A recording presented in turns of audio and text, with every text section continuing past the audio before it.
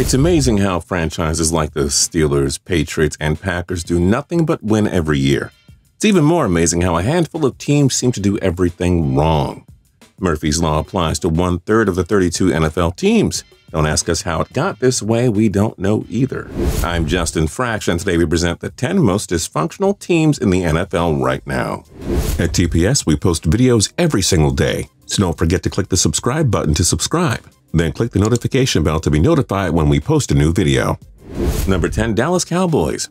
Always an adventure under owner Jerry Jones.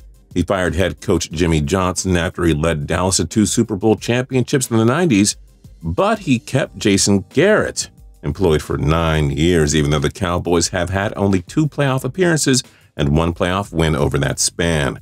The Cowboys last reached a conference championship in 1996, and yet Mr. Jones seems to condone mediocrity. He also refuses to take the GM duties away from himself.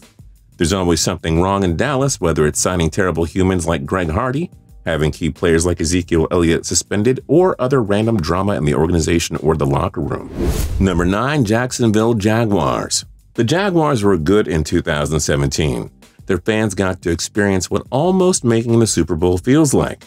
But because it's the Jaguars, they follow up an AFC Championship game appearance by being one of the NFL's worst once again in 2018.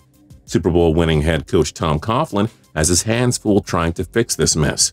Jacksonville has had 1 playoff berth since 2007. Remember previous wasted draft picks like quarterback Blaine Gabbert and wide receiver Justin Blackmon? The Jaguars have had better days, and by that we mean 20 years ago. Number 8, Miami Dolphins. Miami fans were upset when Dan Marino retired after the 1999 season, but little did they know that his retirement would set them on the path for 20 years of dysfunction. There was that infamous Richie Incognito bullying scandal in 2013, where he and multiple Dolphins players harassed teammate Jonathan Martin.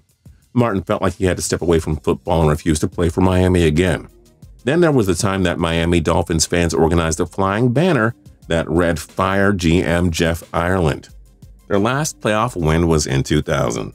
The Dolphins have been a mediocre team for years, wasting high draft picks and trying to find solutions to ongoing locker room drama. Number 7, San Francisco 49ers. Once upon a time, Joe Montana led the Dolphins to 4 Super Bowl championships in the 80s, and later Steve Young kept the dynasty going by leading them to a 5th championship in the 1994 season. But the 49ers have been a complete mess for most of the 21st century. Remember when QB Jeff Garcia and Pro Bowl wideout Terrell Owens openly insulted one another to the media? And when the team thought Oregon State coach Dennis Erickson would succeed in the NFL? That was like washing your carpet with your hose. And former head coach Mike Singletary ranting about Vernon Davis for being selfish, saying he only wanted to coach winners. Then comes Jim Harbaugh. He leads San Fran to 3 straight NFC Championship games, but the players decide they hate Harbaugh so much he's shown the door after the 2014 season. And the 49ers have been horrible ever since. Number 6, Buffalo Bills. Their 4 straight Super Bowl appearances in the 90s don't seem that long ago, but we are closing in on 30 years since their last trip to the big game. The Bills have been downright horrible for many years now. 1 playoff berth since 1999, they're up to 10 coaches in the 21st century. Syracuse coach Doug Marrone unexpectedly left the Bills after the 2014 season. The decision to hire Rex Ryan in his place was just one big comedy skit that belonged on SNL. And remember when veteran cornerback Vontae Davis removed himself from a 2018 game that announced his retirement because the team was playing so horribly? That's just sad on another level.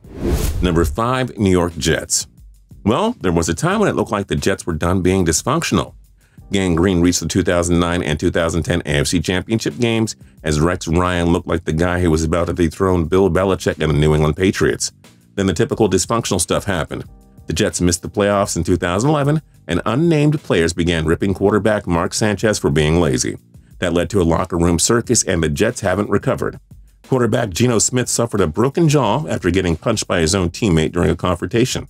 Brandon Marshall got into a fight with franchise legend Darrelle Revis during a practice in 2016. Players were suspended that year for simply not showing up to team meetings as well. The Jets have been a disastrous franchise for the bulk of the last 40 years now.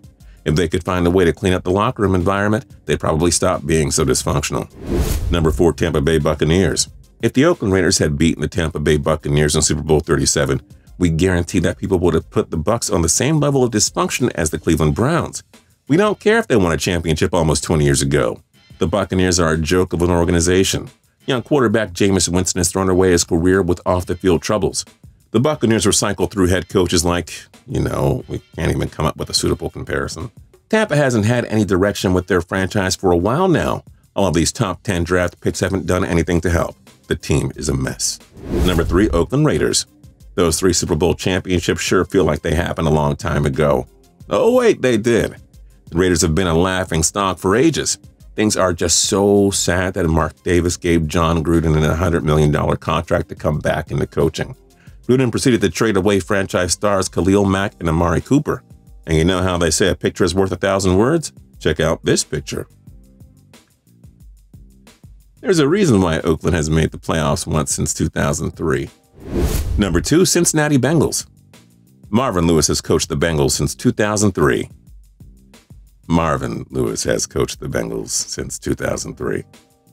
Hey, Google, when did Marvin Lewis start coaching the Bengals? January 14th, 2003. Hey, Google, stop. According to...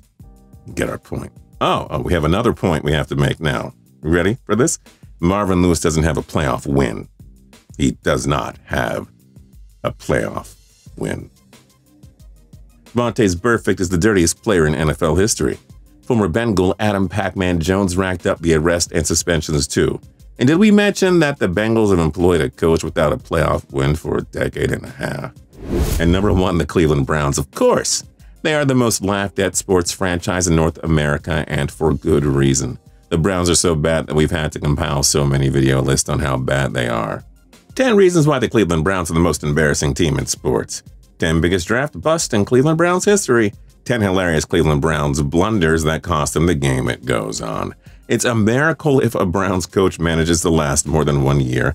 But yet, Hugh Jackson got 2.5 seasons despite winning only 3 games. Remember when the Browns went 0-16 in 2017? How is that even possible? There are a million reasons why they are so dysfunctional, but at the end of the day, it all stems from their horrible draft choices over the years. Tim Couch, Trent Richardson, Johnny Manziel, it goes on. If Baker Mayfield and Myles Garrett can't save this franchise soon, we think Cleveland should move to another planet. It's becoming too sad to watch. Which do you think is the most dysfunctional NFL team right now? Let us know your thoughts in the comment section down below. And don't forget to like, comment, and subscribe. You know how to do it. See you guys next time.